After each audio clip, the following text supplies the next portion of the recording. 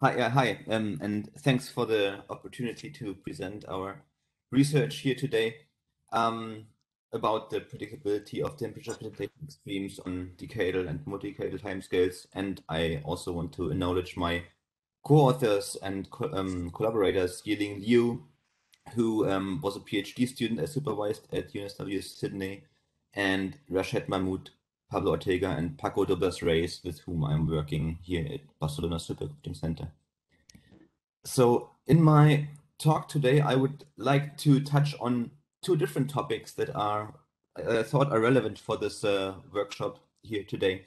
The one focuses on the analysis of temperature and precipitation extremes and how predictable they are.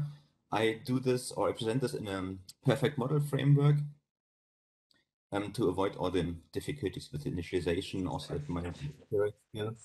And in the second part of the talk, I also want to briefly show some exciting new work where we're aiming to do predictions beyond 10 years, so beyond basically what the decadal predictions gave us, but also transporting this information by essentially constraining the decadal variability in large projection ensembles based on their agreement with decadal predictions. Just briefly, this slide for also a bit of background setting. So this is a figure that shows how regional climate extremes, in this case is hot extremes, the annual hottest day in the Mediterranean region, how they scale with the global average temperature increase, in this case in S1-5 simulations. And we see that essentially these regional extremes scale linearly, roughly linearly, with global average temperatures. And at the rate that's in this case for the Mediterranean is higher than the one-to-one lines. The one-to-one line is this black one here. So essentially at a 2-degree global warming, we would see a 3-degree increase in regional hot extreme temperatures. And we also see that this relationship is independent of the scenario chosen, right? Shown is here the two RCP 8.5 and 4.5 scenarios, and at least the ensemble mean lines are very much on top of each other. The main difference is really how far we move to the right side in terms of global warming, and accordingly here to the top in terms of hot extremes in the larger emission scenarios compared to the lower emission scenarios. And this also looks relatively similar when we're looking at temperature, I'm sorry, at precipitation extremes. In this case, it's the 5-day accumulation in South Asia. And again, what I said before, basically, is the different scenarios lay pretty much on top of each other. Here we see an intensification of roughly 6% per degree of global warming. And of course, in this case, the uncertainties are much wider than they were for the temperature extremes in the Mediterranean. And I go back to this in a minute. So given the scenarios here are normalized in the kind of plot, so this uncertainty is primarily due to the model and the internal variability in these models. And this was shown or recently decomposed in the paper by Flavio Lena, where they disentangled the different uncertainty sources. For example, we see how the different scenarios become more different towards the end of the century, but are fairly close to each other in the beginning. And so we see also basically the scenario uncertainty is shown in green here, the model uncertainty in blue, which then decreases as the scenario uncertainty increases. And there's also the internal variability that plays a role here in the first couple of decades for the global average temperature. And this has a much larger role if we look into regional projections. In this case, it's the Sahel precipitation or summer temperatures in Southern Europe, where if we look at the first 2 to 3 decades, essentially the internal variability is the dominating source of uncertainty in these projections. And this is exactly the uncertainty that we are aiming to reduce in decadal predictions, where we are initializing the climate models towards the observed state of the climate. And this has the aim to essentially put put the phase of the model into, or equalize the phase of the model with the observed climate. And these decadal predictions are skillful. So this top map here is, for example, based on a multi-model decadal prediction ensemble for temperature predictions on a decadal timescale that are significant almost everywhere, and also precipitation predictions and pressure are regionally skillful. And if we compare to the skill just from the projections without aligning the decadal, without aligning the internal variability phases, everywhere where it's red here, we show added value, basically, where the initialization, the phasing in of variability improves the information compared to simply just the forcing. And this is the case in particular over the North Atlantic, but also here into Europe, Africa, tropical Atlantic, and a few other regions. So this is now for average conditions, average temperature, precipitation, and there's only very few studies that have investigated decadal predictability. And one reason why it's very few studies is probably because analyzing extremes requires large data amounts if we are calculating extremes based on daily data. This, of course, blows up things quite a bit.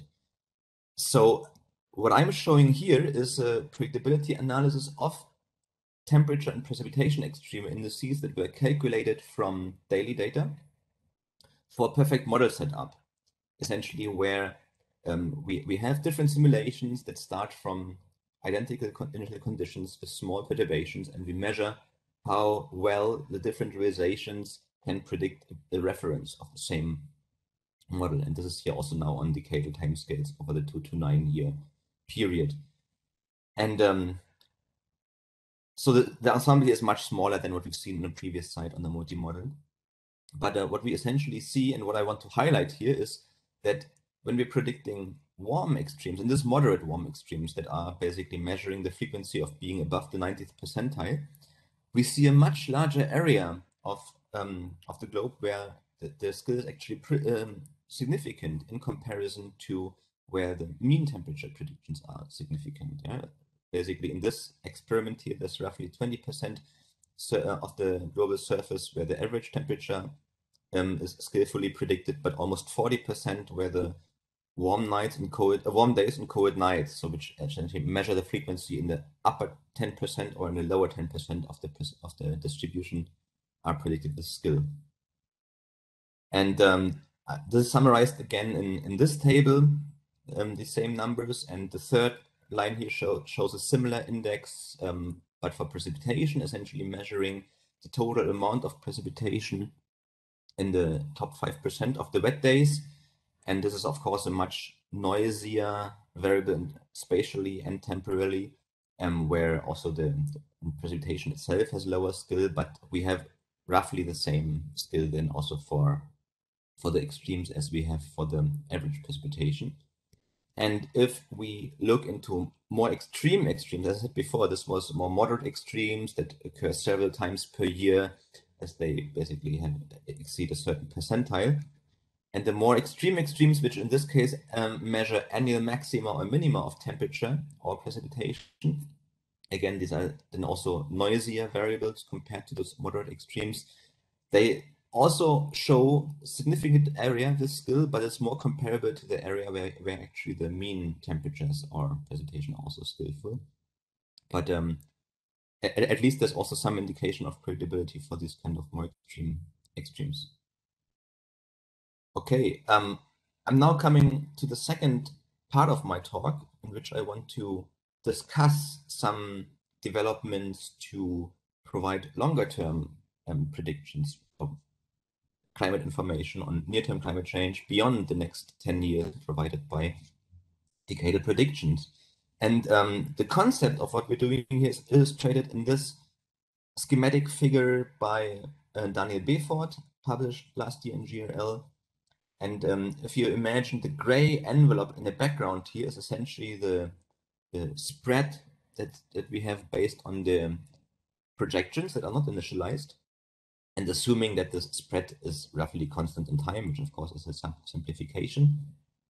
And the blue envelope here shows the decadal predictions, which are initialized close to each other, so they have a low spread, but then as they evolve, they become more spread, but after 10 years, when they finish, are probably still smaller in spread than the whole range covered by the projections. And so the idea now is to select those ensemble members of the projections that are more similar to decadal predictions and see if, when we analyze those, we can transport some of the added value that we have from the initialization of the decadal predictions into the second decade beyond the 10 years. And the background of this is that decadal predictions are simply very expensive to run because you're initializing them every year and run a whole ensemble of 10 years initialized every year. So this is not cheap to extend them. And so this constraint essentially is one approach to transport this added value beyond 10 years. And we have developed an approach to do this in which essentially for each start year of decadal predictions of the annual initializations, we identify those projections that are most similar to the decadal predictions of the first 10 years, and then analyze those projections over, in this case, the next 20 years. Of course, we could also analyze them for 30, 40 years because the projections go until the end of the century. But we start with 2 decades here to identify the added value and illustrate the concept. And the criterion based on which we are constraining these projections is essentially the global SST anomalies. So this incorporates all the different phase or all the different modes of ocean temperature variability globally. So in particular, the Atlantic and the Pacific variability on decadal timescale. So we use also 10-year averages and then select those projection members that are most similar to the pattern that is predicted by the decadal predictions. And this is here illustrated based on decadal predictions and projections with the NCAR CSM model, so the large ensemble projections and the decadal prediction large ensemble for the initialized decadal predictions. And we see in this case where it's not stable, it's significant. We see there's essentially significant skill over most areas of the globe if we predict the next 20 years. And on the bottom here, again, we see the added value from the initial conditions, basically in this constraint over just having an entire ensemble of projections. And we see that there's added value in particular in the North Atlantic, but also subtropical Atlantic, some areas here in the Eastern Mediterranean. And if we now do some projections or the constraint projections for the next 20 years, this is shown here as cumulative probability functions. Essentially, the blue line shows the entire large ensemble of projections, and the red line shows the distribution function of the constrained ensemble. And here we see, for example, so the last initialization in this case was 2016 with the NKM DPLE. We're currently doing the same based on CMIP6, where we also have 2020 initializations to have true predictions. But so this is essentially now 20 years up to 2035. And we see that there's, in the Atlantic, there's a tendency towards warmer conditions over the next 20 years compared to the entire unconstrained ensemble.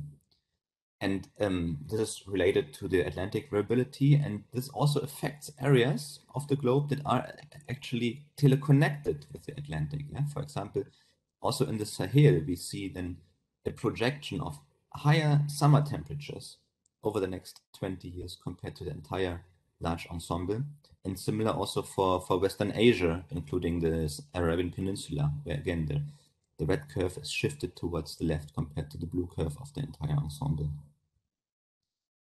Okay, this is a brief summary of what I've just presented you on the 2 topics on the decadal scale predictability of temperature and precipitation extremes from daily data, and constraining the projections to have multi-decadal climate projections or climate predictions essentially. And I'm happy to take questions.